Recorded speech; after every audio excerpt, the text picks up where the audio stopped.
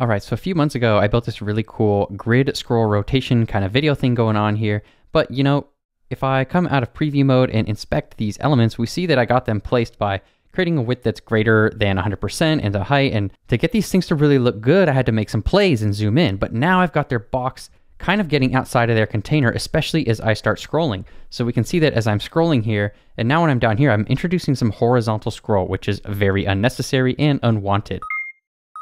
Hey there, WebBay. Now, the normal way to fix this would be to grab a parent thing like the page wrap here and apply overflow hidden.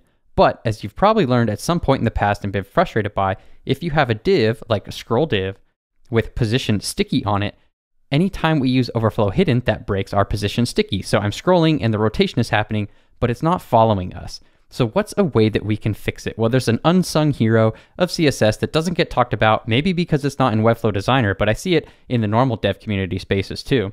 If I come to my embed and open up the settings here, we'll open the code editor, and we see that on page wrap, I can apply overflow with a value of clip here. So let's go ahead and save and close. And if I come back to page wrap on this style, I will go ahead and get rid of this overflow. And now when I preview, everything is working and I'm not getting any of that horizontal scroll that we had before, just by using clip instead of hidden. So what's going on here? I had heard about this before, but I saw Brahma's tweet about it recently. He says overflow clip doesn't differ that much from overflow hidden, except for the fact that overflow clip does not create a scroll container. So he's got two little examples here and he says, hey, you can do programmatic scroll with overflow hidden, but you cannot with overflow clip. What does this actually mean? If we come to the MDN web docs for overflow, we can see that they've got hidden and clip here, but their example doesn't even show us what that programmatic scroll container means or not. And if we scroll down, we see, okay, hidden, it's gonna say overflow content is clipped at the elements padding box, blah, blah, blah. There are no scroll bars, clip content not visible, but the content still exists. Okay, so this is starting to get at what we want to learn about. The content can be scrolled programmatically, for example, by setting the value of the scroll left property or using the scroll to method, in which case the element box is a scroll container. And with clip, we see that overflow content outside of the clipped region is not visible, user agents do not add a scroll bar, and programmatic scrolling is also not supported. So let's start exploring this in WebFlow just a little bit. The question I want to answer is, can we use overflow clip instead of overflow hidden without really worrying about it? So here in WebFlow, I've got some paragraphs with a class name of content that overflows. They've got a min width of 40 rem, and then I've placed two of them inside this div here called overflow hidden that has a max height of 7 rem, and then padding section large. This is like a stupid example, but hopefully it gets the point across. And we can see I'm using overflow hidden here, and then I have another one below with overflow clip, and this one is using overflow clip as its property there. So we can see the class of overflow clip just defines the CSS property overflow to be a value of clip.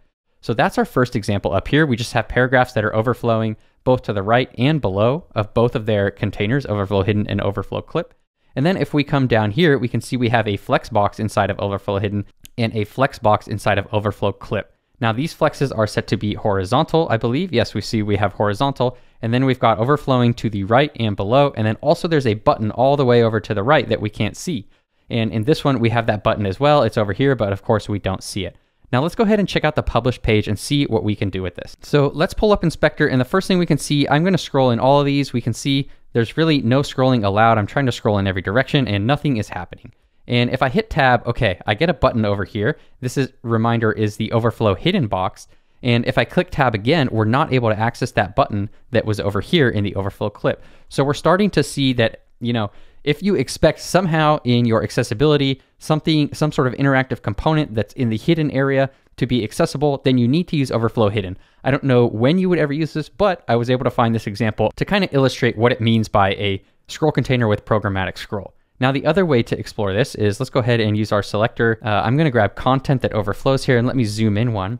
And we'll grab that overflow hidden container, and I'm going to right click it, and we'll store it as a global variable. So we see it's stored as temp1 that we can now access in our console.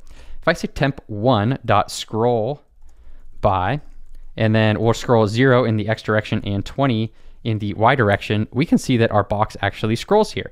Now let's see what happens when we do that to overflow clip. So let's right click overflow clip, store as global variable, and say temp2.scroll by. Let's see, scroll by and 0 and 20. And so we're watching this box right over here, and I'll click enter and nothing happens because we cannot programmatically scroll overflow clip. Now, if I knew that I wanted to hide content within a div and that I wanted it to be scrollable, I would not use overflow hidden. I would set overflow to auto, And that, of course, is going to generate some scroll bars, which we could style ourselves. But now I could expect my user to scroll over to something. This is common in using like a tabs layout on mobile or something like that. So again, we're not using overflow hidden here. However, I see a common complaint of people using overflow hidden and wondering why their sticky containers are not working anymore. So if that's happening to you, definitely recommend looking at overflow clip. And this is my official petition to make it available in WEBFLOW. Or, they're coming out with custom CSS properties pretty soon, fingers crossed. So we'll just wait for it to come there. Anyways, hope you learned something from this and got some help with your overflow issues. If you're curious about browser support, here you can see the overflow clip is supported by all modern browsers with the exception of Internet Explorer, which is not a modern browser, and Opera Mobile, which I also don't consider to be a modern browser. Anyways, as you can see here, it's been supported for quite a long time in Opera, Firefox, Safari, Edge, and Chrome. So this is probably safe to be using unless you're something like the Department of Defense or the IRS, in which case you're probably not having animations and sticky containers that scroll out of view anyways. Caution, failing to hit that subscribe button may result in severe low-code and no-code FOMO. You'll be stuck in the stone age of web development, unaware of the latest tricks, trends, and tools. Friends and colleagues might start giving you those sympathetic, "You're still using that?" looks. But that's not all. You might find yourself lost in a maze of inefficient code, desperately trying to animate elements with outdated techniques. It's a dark road, my friends, and we don't want you stuck in the web development wilderness. Non-subscribers might experience sudden bouts of 404 creativity not found, causing your projects to look as exciting as a blank HTML page from the 90s. And trust me, the 90s called, they want their web design back. And a bunch of other unsavory trends as well. Yikes. Here's the antidote. Hit that subscribe button right now, join the Bay Battalion, and unlock the full potential of WEBFLOW with code. This may result in the admiration of fellow developers and designers and a boost in your own confidence and income.